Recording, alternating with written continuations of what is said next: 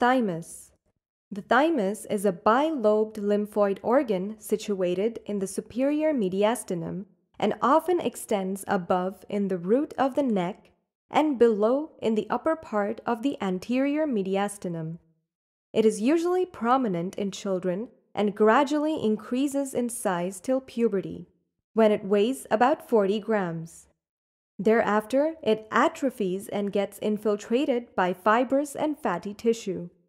It is related anteriorly to sternohyoid and sternothyroid muscles and sternum, and posteriorly to the pericardium, arch of aorta and its branches, left brachiocephalic vein, and trachea.